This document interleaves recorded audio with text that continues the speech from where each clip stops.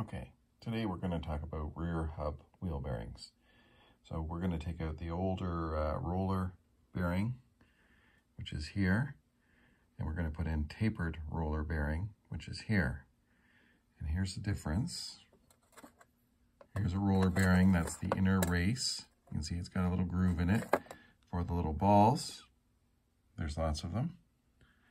And they ride in this part here.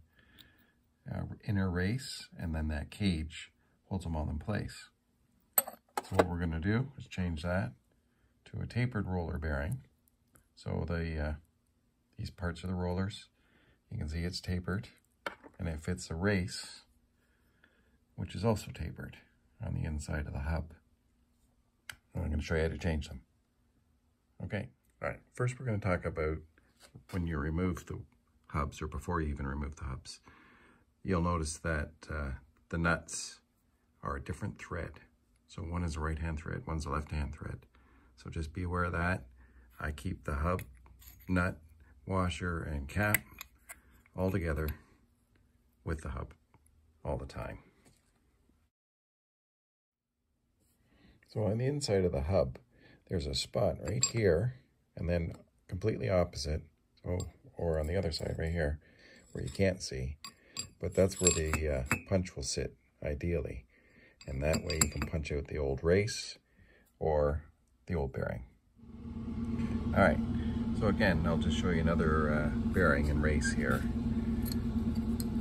Just show you what a tapered roller bearing looks like in the race. So there's the race. You'll have to hammer that in first. And it's got a taper to it to accept that taper of the bearing. It's the exact same. Exactly what you want to fit, and fits in there nice and smoothly. And the benefit to these are they're completely serviceable, which means you can take the hubs off, remove this bearing, clean it, and then repack it full of grease quite easily and put it back on the car. No problems. Okay, that kit that I got came with a seal and the grease, cotter pin, and an O-ring. Don't stinge out. Put the new seal. Not only do they keep the grease in, they keep water out. Very important. You can see this one's worn out just by looking on the grease side of the seal. It doesn't taper inward like this one does. All right, don't be cheap. So this is how it's going to go together. You're going to have your seal. It'll be hammered into your hub. We'll remove that. I'll just get that out of the way. And then you have your bearing. See how it tapers? It's going that way in. And that's it from that side. From the other side, there'll be another bearing. And it comes out like that. These two bearings will actually touch on the inside, and there won't be any movement back and forth like this. So what I'm going to try to do, before I put any grease on anything, is put those two bearings in and try to twist back and forth. So push on either side of the bearing, and if you can feel it rocking like this, some kind of movement like that, then it's not a good fit. There's something wrong. And you can actually see down in there that the two bearings are touching. Now the two bearings didn't touch. There was actually a center hub. I have an example here. Here's the old roller bearing, and there's the old roller bearing inner race, and there was a collar that sat in between those two to make up that same space difference. That is the same as that distance there. Okay, here's the kit. So we got grease,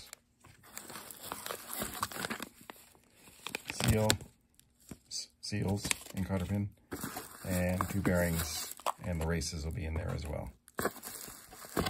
Great, everything we need. So here's the original roller bearings installed in this hub. You'll see the center collar is in here. I'll try to make it visible. There you can see it moved over and moved back. There we go. That's just the center collar moving around.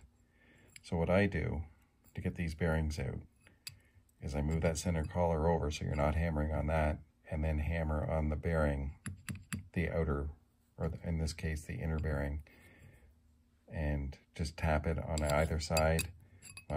You'll probably have to drive it on all four sides, really, but keep moving that spacer over. Hit it a few times, this side, that side, and so on. This side. Try to do it equally all the way around, and work slow. Don't work on one side too long. Keep moving back and forth, back and forth. So I found it easier to put it in a vise. That way your hub is not sitting right on a table or something. It allows the bearing to come out. So after hammering a few times, here's what I got. So that's the original bearing, the roller bearings here, the seal, and there's that center spacer, all greasy, of course. So now I can flip that hub over and work on the other side. All right, we'll flip it over. Just nicely have the vise so it's not tight on the studs. You don't want them bending in the studs, right? And sometimes you're lucky enough, this one's moving. There, look at that, inner hub, inner bearing right out. Sorry, that's the outer bearing. Tapped right out. So there we go. Now we can wipe all the grease out of that, clean it up, and we'll get that other race. So it would be the inner race, which is right here. You can see the roller, maybe you can't. You can see a bit of where the roller would roll, the bearings would roll. All right, we'll tap that out. And I'm gonna use those two spots that I told you about. One here, and the other one is right here. All right, we'll tap that out.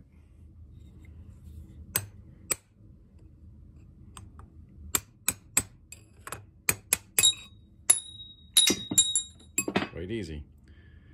So I didn't have to hit really hard. The only thing you got to make sure when you're hitting, don't drive this into the side of your hub and gouge where that bearing sits, that bearing race sits. Try not to gouge the material. Okay, great. Let's clean it up. All right, so you're looking at that saying, yeah, clean enough. No, not at all. I want it clean. I want it very clean like that. Get all the dirt, all the old grease, everything out of it. This is where you got to spend the extra time. All right, so all clean. We start on this end, and we'll put this race in first. I'll show you how to do that. So when I unwrap a bearing, I take the plastic off, obviously, and the races and the bearings, I clean them with a little bit of brake cleans, just to get any of the packaging oil and maybe little bits of machine lube or anything that's on there off, and then I'll put the proper lube on it. So we'll just give that a quick spray with brake clean. I'll blow it with the blower, and I'll be right back. So I've cleaned it off with brake cleans. I try not to touch the outside where it's going to go into the hub. I just want to keep my finger grease off it. If this drops right into place easily, we've got a problem. That's too much tolerance in that. Then you'll have to go with an oversized race or something like that. I use a bearing race driver. So you make sure it's on there flat. You make sure that the race is in properly, evenly. And then smooth, even taps. Not going wild with the hammer here. Nice, even. Sorry about the movement of the camera. Now, it doesn't hurt to have a look. Make sure everything's even all the way around. You'll notice when I get to the end, there'll be a pitch change to the sound of this bearing race going in. So just keep listening, we're almost there.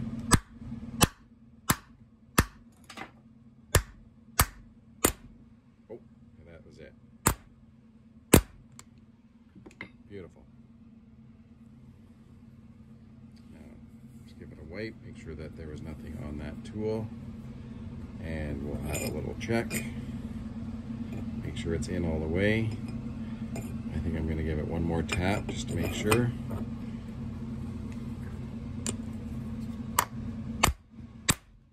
That was 2.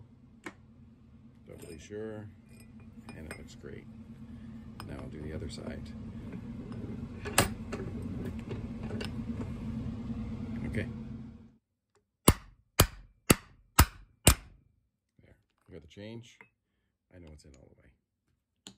And the whole thing sort of bounced a little bit too when that bearing hit its maximum point of going in. All right, good.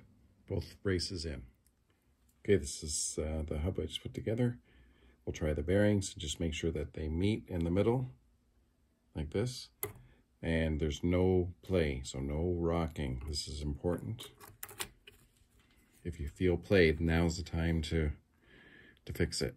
So I've got nothing. Any movement you see is just my fingers moving back and forth. I feel absolutely no movement in there, so I'm confident that's going to be great. Okay, next we're going to repack the wheel bearings. You can do it one of 2 ways. You can use the glove method, or you could use a bearing packer like this.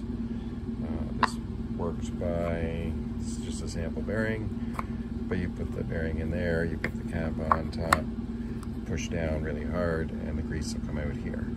And you wait until you see the nice fresh grease coming out, get all that old grease out. But we're not going to use that. They sent us some grease, we're going to use that. This grease has got to be enough to do these 2 bearings, and a little bit in the cap. We'll freshen that up. I just got them over in the paint booth getting painted because, you know, I want it to look good.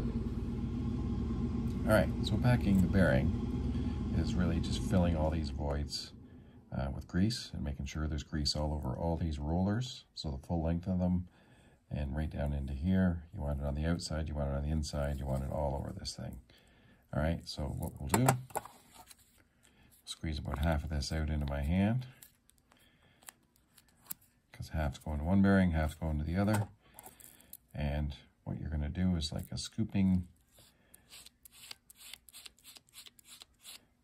and what you want to do is you want to see the grease come out here, and that's when you know you have enough in there. You're like, oh, he's almost out of grease, but it's all over here, so we'll just pull that back. All right. All right, you can start to see it coming out there. Get that back in my hand. And you just keep doing this until you see it coming out. There it is. See, bursting out the other side. And I'll do the rest of it just off camera. And then you're going to also rub it all around the whole thing, so everything's nice, evenly coated. Okay, you want to make sure that you rotate the bearing. So hold the center and turn the outside. Make sure grease is all over everything. And while you have a greasy hand, rub some of that on the accepting race in the center hub, in those little gaps that you use to access the back of the race. And same on the other side.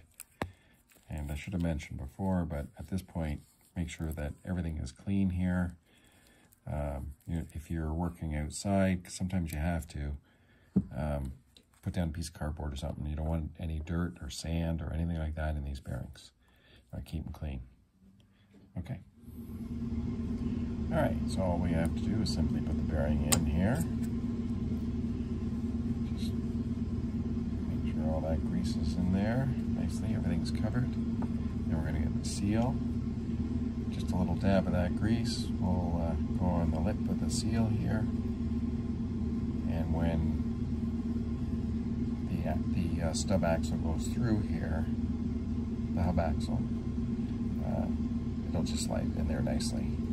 Just helps. All right, so I'll get a seal driver, which is actually my bearing driver. And then what I do is take this bolt out, flip it over, and then I've got a nice flat shoulder to push on the seal evenly with.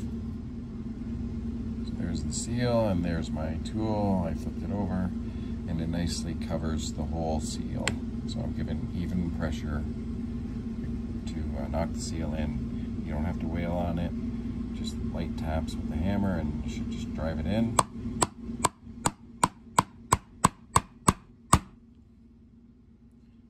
right, it's a little bit out there. Look, it's all the way in there. Just finish it off. Very nice. You just want to be flush. Looks good. All right, so now simply when I put the hub on, I will put this bearing in and this washer, and you can see that this washer is slightly different. You've got a curved side and a 90-degree side on here. You want the 90-degree side against the bearing, so it's pushing like that, bearing, the 90-degree side of the washer, and then the rounded part of the washer, and then the nut. Remember, these nuts are one side only. So in my case, this hub's going to be sitting just while I do the radius arm bushings and get that ready. That's another video. Anyway, so while this is sitting, I've just put a paint cap. That's all that is, just a paint cap on there. Keep all the dirt out of there, and I'll put the dust cap that normally goes on this side on this side. I'm just painting them, and I want everything to be clean. All right, so I just put a couple of paint caps, one on each side, just to keep anything out, and that's it. For now, all we have to do is install them on the car, and I'll make a quick video on how to torque them down, and that's how you do your conversion from roller bearing to tapered roller bearing. Thanks for tuning in. Share, like, comments. Thanks.